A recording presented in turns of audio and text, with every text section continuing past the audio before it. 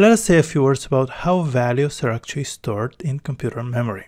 What we want to do is we want to build a more robust mental model of what happens inside of the computer when we run a program.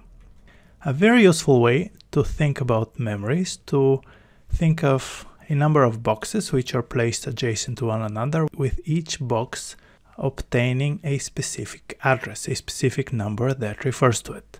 Now each box in this case would represent 1 byte. Now you have heard this term before. And then each byte in turn would represent 8 bits.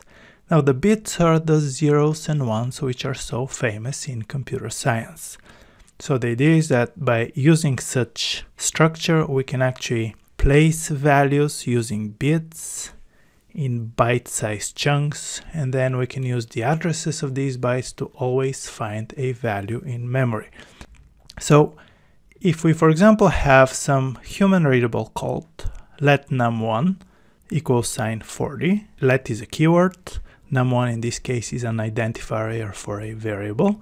The equal sign is the assignment operator in JavaScript, and then 40 is a value. So what we're doing in this case is we are defining a num1 variable, and then we are placing the value 40 in it. But what would happen in machine readable code? Well, in order for us to actually follow the instruction, the first thing that we have to do is we have to find an empty slot in memory. For example, address 5 is empty. We would then allocate 48 bits or 8 bytes, so 8 boxes, so that we store a number. Now in JavaScript it takes 8 boxes, 8 bytes to store a number.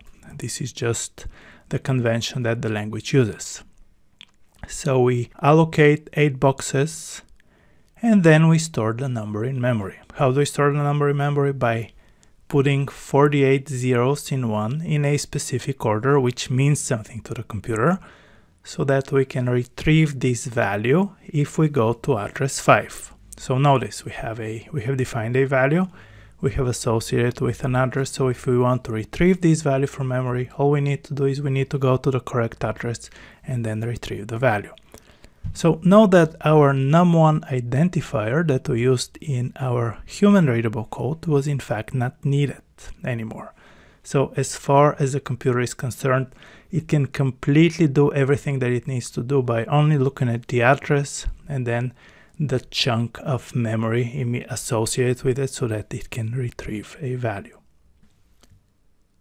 So let us get a better intuition of how we manipulate values in memory. Let's go back to our previous human readable example where we defined a num1 variable and then we assigned the number 40 to it.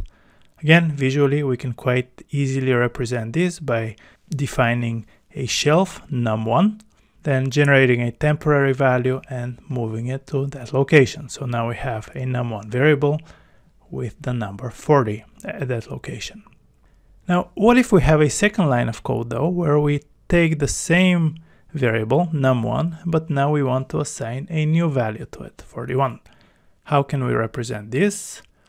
So if you look at the little arrow which appeared on the screen, we actually changed a single bit in this 64-bit series of numbers. So now at address 5 in computer memory we have a new value which corresponds to the numerical value 41. How can we represent this visually using our balls and shelves metaphors? Well, this will be the same as generating a number 41 and then placing it at the same location over the previous value 40 at the num1 shelf. So notice the previous value at num1 has been removed. It has been replaced by the new value. There is no way of getting it back anymore. What would happen if we add a third line of code where we now define a new variable num2, and in it we would place the num1 value, which is 41, added to the number 40. How can we represent this? Once again, we would run this line of code.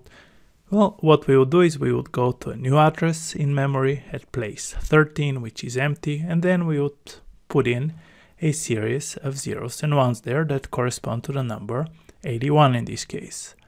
Let us see this visually again using our shelves and balls. What would happen now is we would define a new shelf, num2.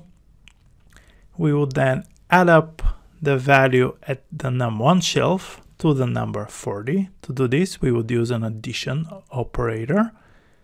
So both of these values would go into it. The addition operator would add them up, and it would give us the result, which is 81, which would be placed at the num2 variable. So notice what happened here. We didn't remove the value from the num1 variable, so we still have a ball with 41, with a value of 41 there, but now we have defined a new shelf, a new variable, a new address in memory which has a new value, 81, which we can also keep using in the program. This is JavaScript 3D Code World. Please subscribe to our YouTube channel if you would like to see more videos like this.